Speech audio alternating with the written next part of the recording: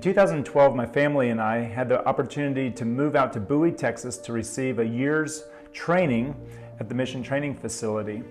And one of the things that they told us was when you arrive on the mission field, you have to first be a learner before you can be a teacher. And of course, as a preacher, you want to go and tell everybody what you know and tell them the truth. And the reality is that when we arrived in Nepal, Asia, we were armed with all kinds of knowledge and education, and we thought we are ready to take on this challenge to bring the good news of the gospel to a pioneer field and help the Tibetan people embrace Christianity. And we realized we were in for an education ourselves.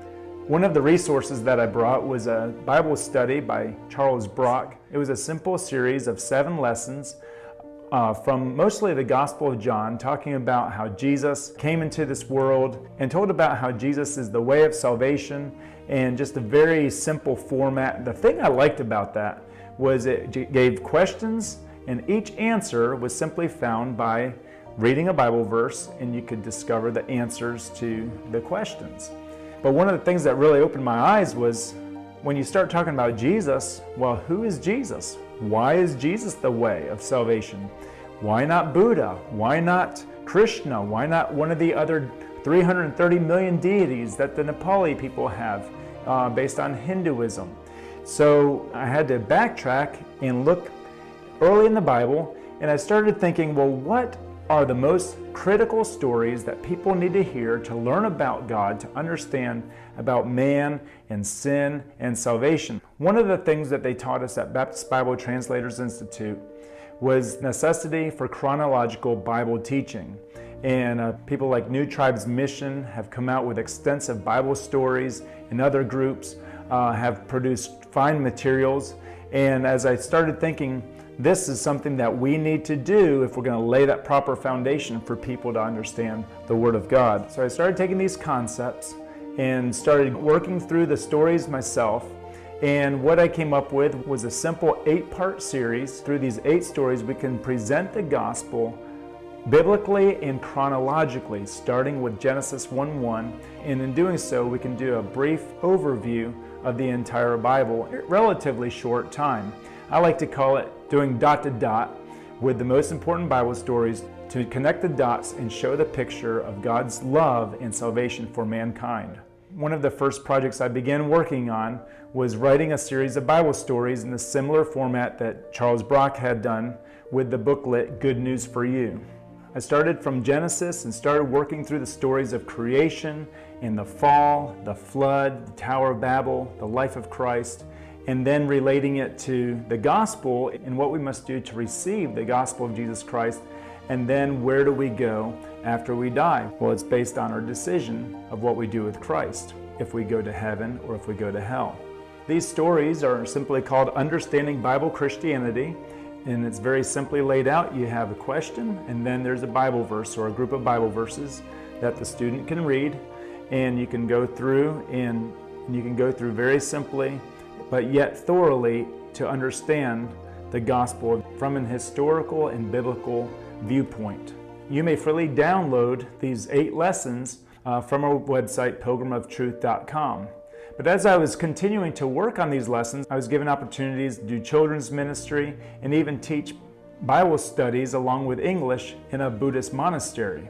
So I started simplifying these 8 stories, and you can see this in the series called Path of Life, where we take each of these 8 stories and present these major concepts. In fact, these stories were so simple and yet thorough, I found that it was very practical to present these in village settings there in Nepal, and we would take a team of preachers, and in 15 to 20 minute segments we'd be able to work through these stories, working from Genesis all the way through Revelation, to give, whether it's newborn Christians or whether it's Hindus that were just interested, but we were able to present to them an overview of the Bible and what God was doing in the affairs of man.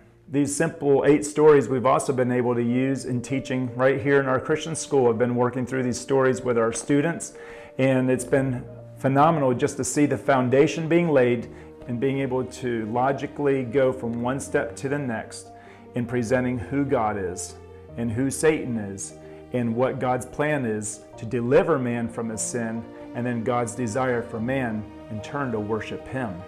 I also found that we needed to take these stories and simplify them yet more, because there's many people that we will not have the time to present to them the gospel, but yet we can give them a gospel tract. And so I just took these major stories and simplified them and put them in a trifold gospel tract called 5 Facts About Life That You Must Know. Your eternal destiny depends upon it.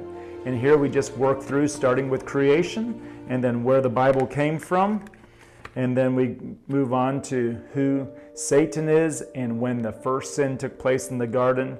And then God's answer in providing salvation and deliverance for mankind through Jesus Christ. And then the decision that we must make. What will we do with Jesus? Will we repent of our sin and put our faith in Christ, or will we continue on our own way? And the destination depends on our decision. Will it be heaven? Will it be? Today I would just like to share with you a brief synopsis of the Bible way to eternal life, and this is just a chronological presentation of the gospel. So you will notice here on the first page that we begin with the directions of life. And this is presenting the Holy Scriptures. This is where we get all our answers to life's most important questions. It's God's Word that gives us the authority, and we realize that God has spoken in the Bible. So we have this first picture that goes with a couple verses in Psalm 119, verse 105. The Bible says, "Thy word is a lamp unto my feet and a light unto my path."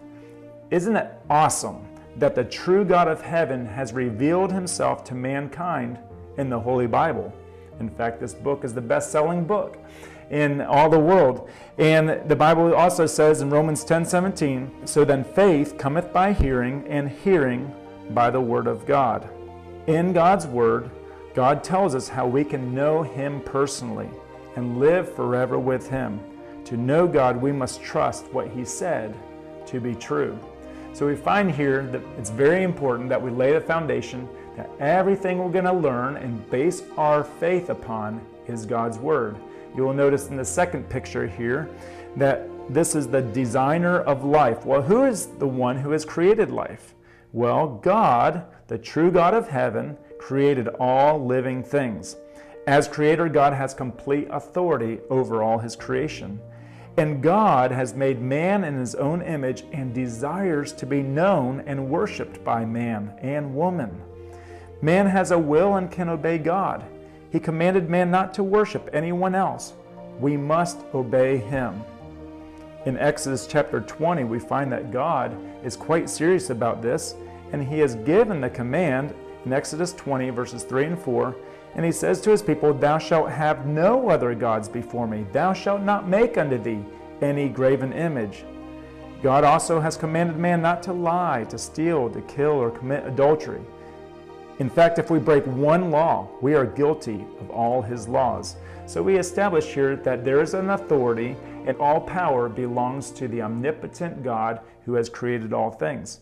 Now we move into story number 3, the deceiver of life. I bet you can guess who the deceiver of life is. Well, Satan is the one who rebelled against God. Because God made the world, we realize he is the rightful owner and he makes the rules. The devil influenced the first 2 people, Adam and Eve, to disobey God's authority. They were ashamed and afraid of God, but they could not hide from him. God had to cast them out of the Garden of Eden because of their sin. Every person born thereafter is a sinner. We find in Romans 3:23, "For all have sinned and come short of the glory of God." It is tragic that sin has entered the world, but we realize this is the reason why there is sorrow and pain and death. And many people stop there and say, well, how could a good God allow that? Well, I beg to differ. God is a holy God, and we realize in the next story that God does punish sin, but he also offers mercy. So in our 4th story, we learn about the destruction of life. People became very evil from Adam and Eve and from their first son. Cain killed his brother Abel, and the imaginations of man's hearts became more and more increasingly wicked and evil and against God. And God said, I've had enough. And so he sent a great flood to destroy the world. But there was a man who was found righteous in God's eyes, and God showed him grace. And so we see that God showed mercy upon Noah and his family. And for 100 years, while he was building this big boat through which God would spare his family, Noah was crying out and preparing and warning the people. And he was preaching the righteousness of God and inviting people to join him on the boat. And yet they scoffed him and mocked him just like they do today. But why did God wait? Why did God allow them to have so much time? Because God does love people, even though we're sinners. And the Bible says in 2 Peter 3:9, the Lord is long-suffering to us. We're not willing that any should perish, but that all should come to repentance. You see, there is a payment for our sin. The Bible says the wages of sin is death. We all deserve separation from God. We all deserve to be cast into the lake of fire because of our sin. And God, being a holy God, does not look the other way, but he must punish all sin. So we learn that God must punish all sin, but he desires to show mercy to them that turn to him. And we find that Noah and his family, after they came off the ark, worshiped God, and they began to obey God's commands to spread abroad and to reproduce and replenish the earth. But, as we always find is the case, there is always the deceiver, Satan, trying to deceive people and tempt them and lead them to believe that they can rebel against God, that they can replace God, that they can even make themselves as God. And here we find that false religion finds its way into planet Earth yet again. And we come to Genesis chapter 11, where we find the fifth story, the dispersion of life. And this is where we find the Tower of Babel, led by a mighty hunter, a mighty rebel, if you will, named Nimrod. And Nimrod sets himself up, sets his family up to be worshipped. And this is where we find the beginning of the worship of the moon and the sun and the stars. Really, the worship of anything other than the true God who created this world. And we find that man cannot reach God his own way. You see, the people led by Nimrod began gathering together. They were united in their defiance against God to build this tower that would lead up to the sky, and they refused to honor God, and they wanted to make themselves a name. So we see that the pride of man causes him to reject God's word, to justify himself, and to attempt to earn his way to heaven. But God will not accept our own good works in our man-made religion. The Bible says in Ephesians 2:8 and 9, "For by grace are ye saved through faith, and that not of yourselves, it is the gift of God, not of works, lest any man should boast." So now we come to story number 6. We've established the fact that there's a God who has created us, who makes the rules, and God loves man, even though man has defied God's authority, man has rebelled against God, and disobedience has sinned, gone his own way, and yet God still has reached out to man. Now we see that false religion is man's feeble attempt to try to reach God, to try to justify himself before God. But that's impossible. God had to come to man. God became a man. So what is God to do? Man has gone astray. Man has really made a mess of things. And throughout the Old Testament of the Scriptures, from the time of Babylon all the way up to the time of the New Testament, God came up with a plan, and we see how he revealed that plan. We see a man named Abraham that God made a promise to. He said, "Through Abraham will I make myself known to all men." And he establishes a people for himself, and that was the Israelite nation. Through the Israelite nation, God laid down the law, if you will. He gave Moses the 10 Commandments and established great leaders to help his people follow God, to be reminded that they are to worship only the true God. Over time, the people became discontent with God being their leader. They looked around to the nations around them and said, "We want a king just like them." So God gave them a king. It wasn't his desired will, but he gave them what they wanted, and they did come to regret it. However, God, through his love and grace, raised up a king named David, and he made a promise to his people that through David's seed, he would establish an eternal kingdom. And through David's lineage would come a man named Jesus, who would be the eternal king come to earth. This brings us to our sixth story. Our sixth story bridges the gap from the time where man had gone astray, seeking his own way to God and through false religion. And then God says, no, I will come and show you the way. And that was Jesus. Jesus said, I am the way, the truth, and the life. No man cometh unto the Father but by me. We understand that Jesus was born of a virgin. He was born without sin. So Jesus was 100% man, yet he was a 100% God who had taken on flesh and to show man the love of God and then to ultimately sacrifice himself for the sin of each person. Since mankind could not become pure by his own works, God sent his only Son to pay our sin debt by his own blood. The Bible says in Romans 5 verse 8, but God commendeth his love toward us in that while we were yet sinners, Christ died for us. You see, Christ Jesus died, was buried, and rose again, all according to the prophecies written down in the Holy Scriptures. And he lives with the ability to give new life, to save all those who call on him. Jesus Christ offers to forgive us and make us right with God. We call this justification. You see, it's a gift. It's something God provides and does for us. It's not something we earn. It's a gift that God freely gives us. But we must accept it by faith. The Bible says in Romans 6:23, for the wages of sin is death, but the gift of God is eternal life through Jesus Christ our Lord. Now this takes us to our seventh story.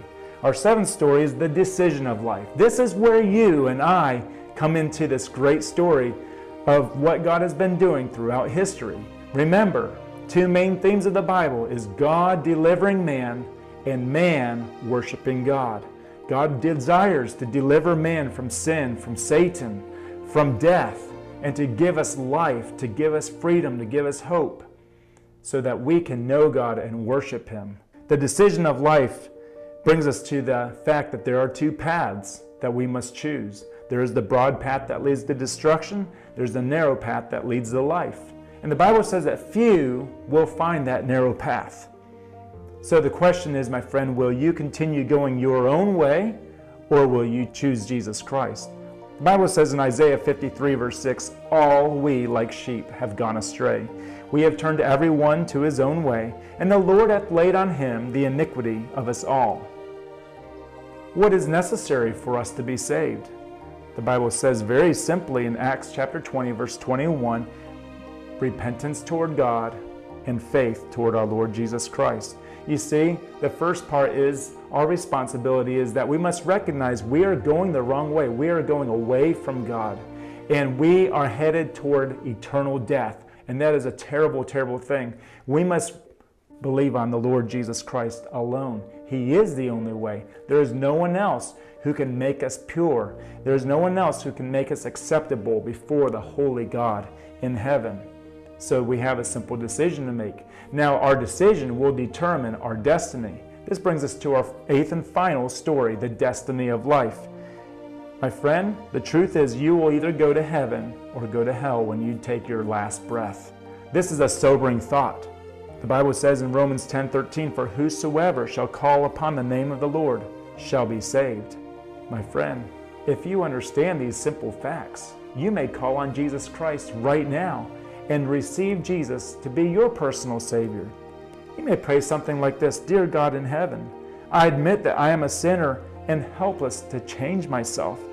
I believe Jesus died for my sins and rose again to give me eternal life.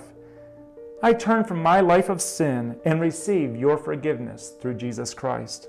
Please come into my life and be my personal Savior and Lord. In Jesus' name I pray. Amen. So you can see, my friend, it doesn't take very long to go thoroughly through the Bible, chronologically presenting key concepts about who God is, who man is, what sin is, and then who Jesus Christ is, being the only one who is capable of saving us and delivering us from our sin and the punishment from God.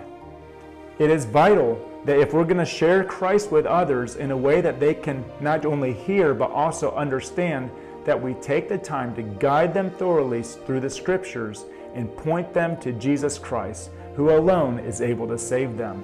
I hope some of these resources will be a benefit to you, and if you would, check out my website, pilgrimoftruth.com, and you may download any of these resources for free. If you would like to make a trifold track and be able to put your own church information on the back, I would be happy to work with you on that, and you can get them printed and be able to put a thorough presentation of the gospel into people's hands. I would greatly appreciate if you would subscribe to my YouTube channel, Pilgrim of Truth.